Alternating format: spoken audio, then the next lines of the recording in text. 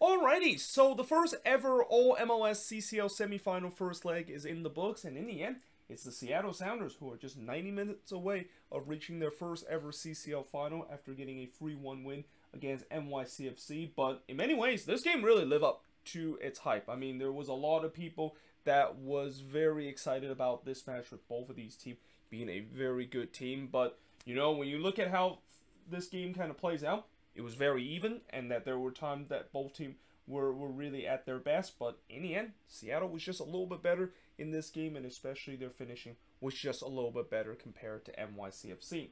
Now, in the first half, and actually before we talk about the first half, there was no Maxi Morales for NYCFC. And, you know, there were times that, especially in the first half, I thought NYCFC did kind of miss the presence of Maxi Morales. But there was also times that even without him being there, they were still looking lethal going for on the attack and still create some decent chances. They could have scored the more than the one goal that they have. Now, I think in the next game, I think that NYCFC is going to get Maxi Morales back. And, you know, the good news for NYCFC, despite this loss, is that, you know, getting that one away goal is huge with the way that, you know, all they need is to get a 2-0 win against Seattle at home and at Red Bull Arena, and all of a sudden, they will be the one that move on into the CCL final. Now, obviously, that's easier said to be done because you know the Sounders is a team that is not an easy team to break down. But, you know, again, I'm trying to give some positive to this team that, you know,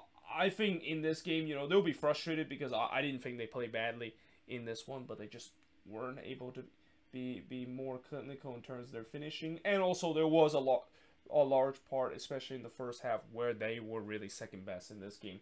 Though early on, first shots of this game came as Thiago heads it high from close range, as I thought NYCFC was controlling the possession early.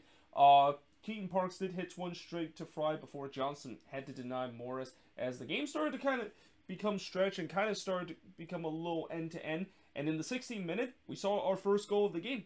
It's Albert Rusnak finally getting off the schneid with Seattle, scoring his first goal for Morris and Rodon to get the Sounders in 1-0 lead. They mentioned that I think this is the 9th game that Albert Rusnak has played for the Sounders.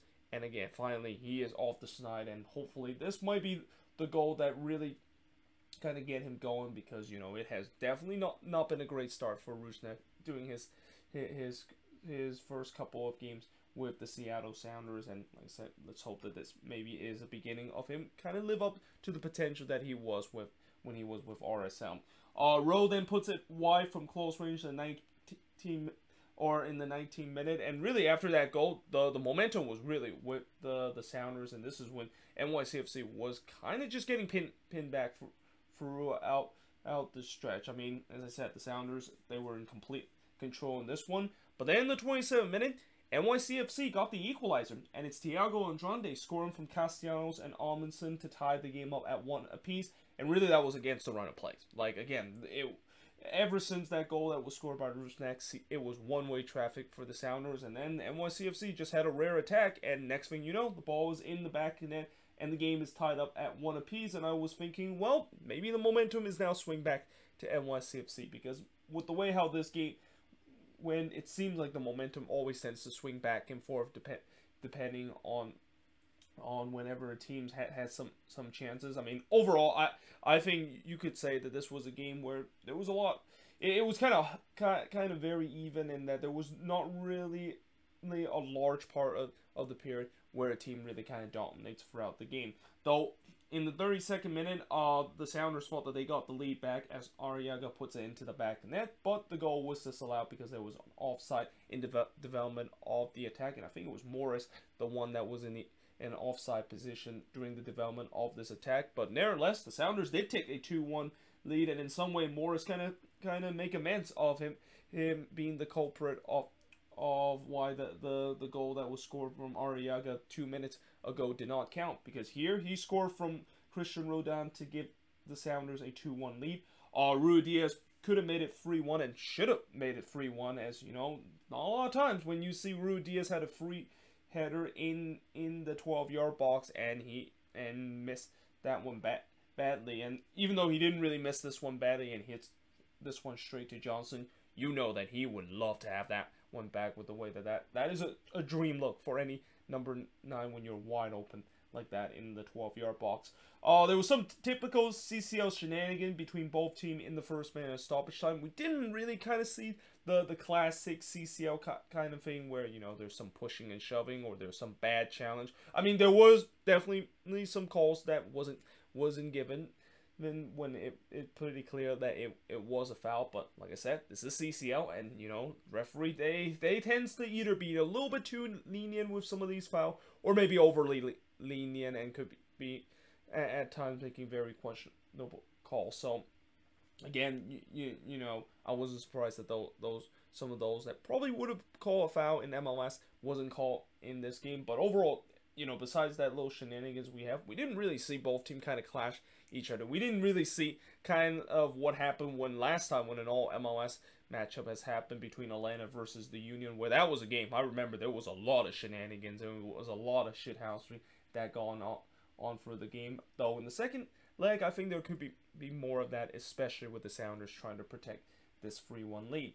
So we go to halftime with the Sounders leading 2-1, and in the second half, it could have been 2-2 if Castellanos didn't miss a sitter from 4 yards out. So talk about a number 9 that wants to have a chance back. I think Tati Castellanos would definitely want that one back with the way that he doesn't miss a lot of those chances, especially from 4 yards out.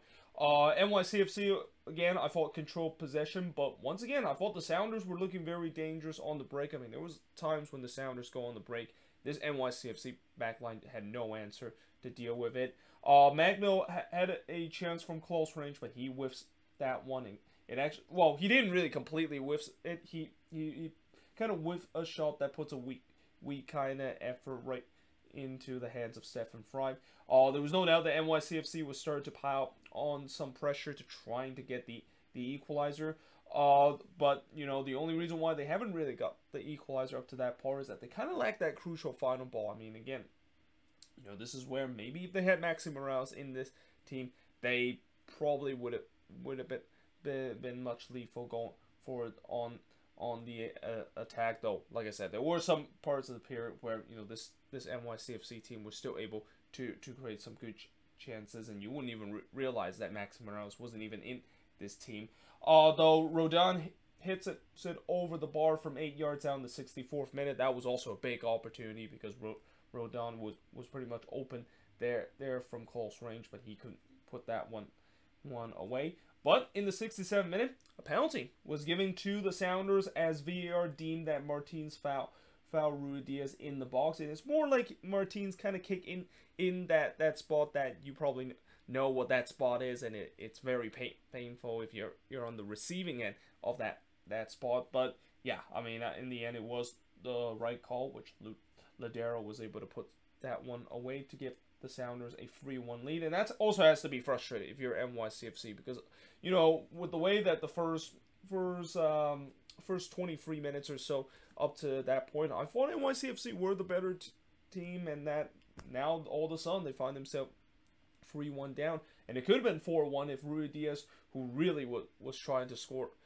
in this one. In fact, he was trying to score a spectacular goal from 35 yards out, trying to chip Johnson, who was kind of coming off his lines a little bit too much, but fortunately for him, that one actually puts it high. And even if that one is on target, I think Johnson would have got to it, because again, he did come off his lines a little bit too much, but not enough where it was similar to what we saw on Saturday when, you know, I thought JT Markowski in that game against Austin, he came off his lines way too much, and Maxi Urruti, I almost said Maxi Morales there. I got the wrong Maxi there for a second, but yeah, and Maxi Urruti basically chipped him and basically scored that one. And again, Raul Ruidíaz tried to do the same thing here, but this time he wasn't able to put on target.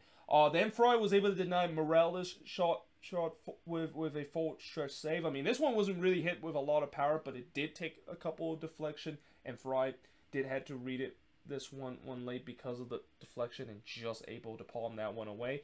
And I also thought that there was some frustration started to mount to this NYCFC team, because, you know, they've seen there's been a couple of chances that they missed, and also the fact that, you know, fatigue maybe started to take part of this team. I mean, this is what the Sounders do very well. They grind you out throughout the game, and it seems like Seattle has got exactly where NYCFC they are at right now. And they were also looking to try to get a fourth goal because they know that, you know, yes, they're leading 3-1 and they have a 2-goal advantage heading in the second leg. But like I said, you know, if NYCFC get those 2 goals and the Sounders don't score another one, they're going to be out of the semifinal, and it will be NYCFC the one that will be representing the MLS flag in that CCL final against a Liga MX opponent.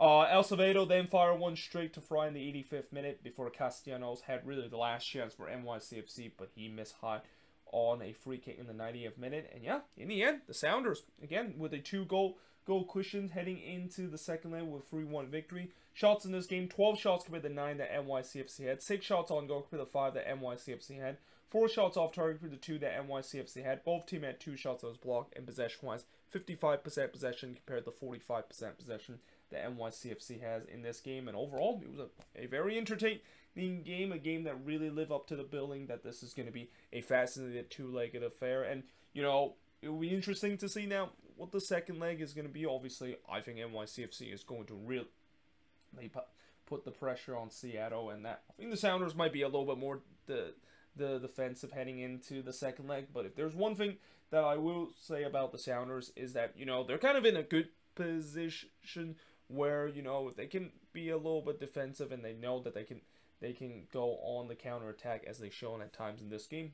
They might actually make a goal or two on the road against NYCFC. But, you know, like I said, for NYCFC, you know, even though with this loss, you know, they can just get those 2 goals and make sure don't concede again when they go to that second leg at Red Bull Arena. Then they will, of course, move on into CCL final. But it's easier said than done when we know that this is a Sounders team that, you know, they rarely got multiple goals, let alone just 2 goals that NYCFC need to do. And, you know, if NYCFC do give up a goal for the Sounders, then they're going to have to score 3 goals and send that one to a PK shootout if the result does end 3-1 in the next leg. But either way, hope you guys enjoyed this video. If you do, make sure you guys hit a like, smash the subscribe button. Let me know in the comments below what do you think of this game. And next week, when that game is taking place at Red Bull Arena, I believe that game is on Tuesday or Wednesday.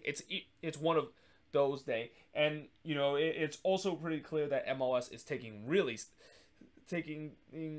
serious in terms of having their team to make some history of going to a CCL final and potentially becoming the first ever team to win it. Is that both of these teams is not going to be playing on the weekends, and that, you know, I think that at the end is a good thing with the way that, you know, now that both of these teams don't really need to worry about what's going to happen in the weekends and really have to kind of punt their games, because they'll be fully focused on the second leg, where, you know, where now they don't have to do that because they don't have a game during the weekend's action, which also means that we're only going to get 12 games. That's going to happen. I mean, that's still a lot of MLS games, but it's better than just 14 games. And originally, if both of these teams were playing on the weekends, I believe we're going to get like 12 games. That's going to be happening on Saturday, which is absolutely insane. But either way, hope you guys enjoyed this video. If you do, make sure you guys leave a like, smash the subscribe button. Like I said, let me know in the comments below what do you think of this game. And yeah, I, of course, will see you guys next time.